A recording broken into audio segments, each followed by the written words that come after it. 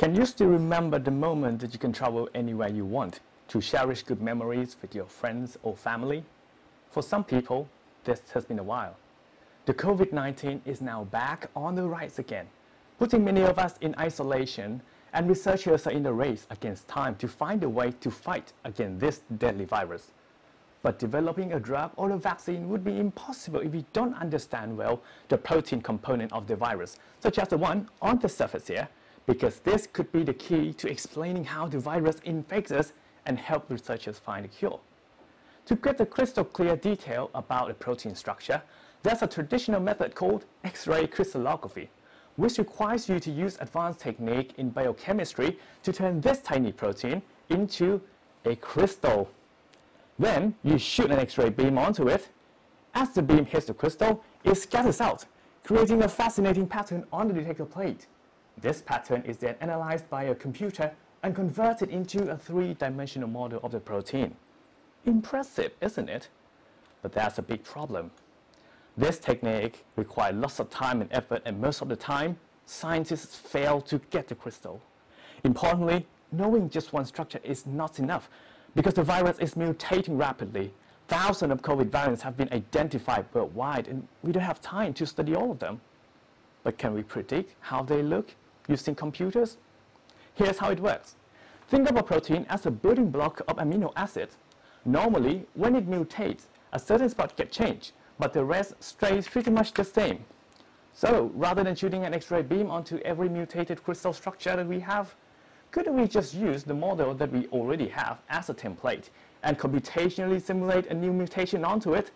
This could give you a predicted structure in an instance.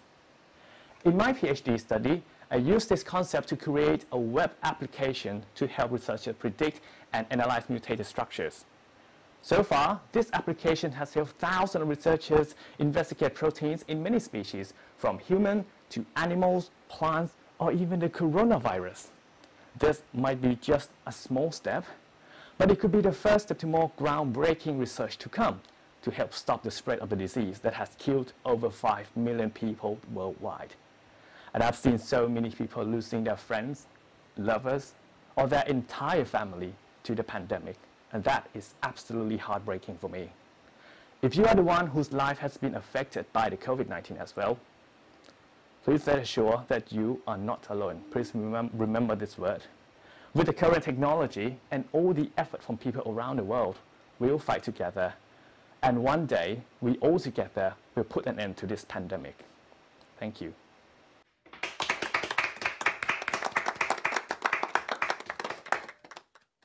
Thank you, Ice. Amazing.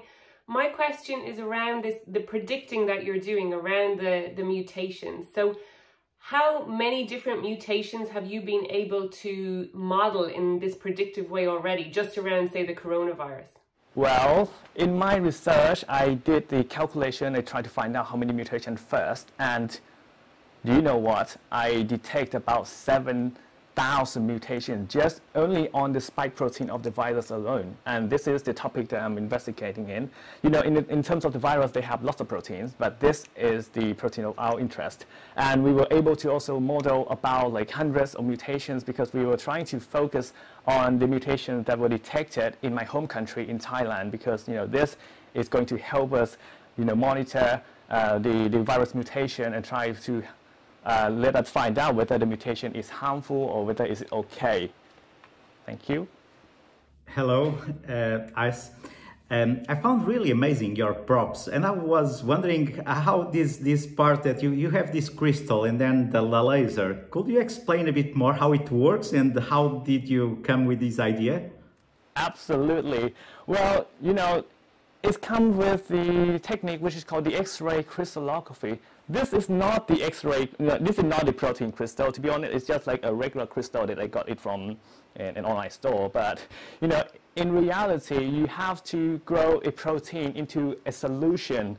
You have to make it very saturated and you have to make it crystallized. I think it could be like similar way that you crystallize like sugars or salts, but I'm not the expert in, you know, the X-ray crystallography. I have a friend who is also an expert in this field, and he said it's super difficult to get the structure because, you know, you have to get the because you have to get the structure in a very good shape, and it could take months, and it's also very expensive to do it. And once you get the structure, you can shoot an X-ray beam, and then you turn the structure around, you get this kind of diffraction pattern. And that pattern, you know, you have to decode that with a sophisticated computer algorithm in order to get the final protein crystal structure. This is one of the most, you know, difficult way to get the crystal structure, but it's also one of the most accurate way to visualize the protein as well. So this is very advanced technique, but it's been used for a few decades so far. Ice, may I ask, within your presentation you had some lovely light and shade and some emotion. How important do you think it is that science provides hope at a time like this?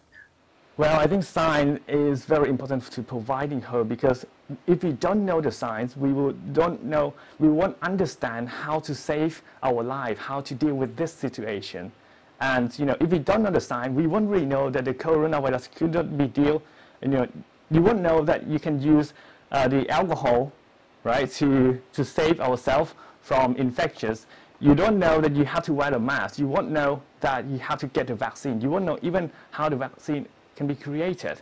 So the basic understanding and good understanding in science is going to help us survive. And you know, everyone can be the heroes in saving this situation by following the guideline of the WHO or the scientists or the doctors.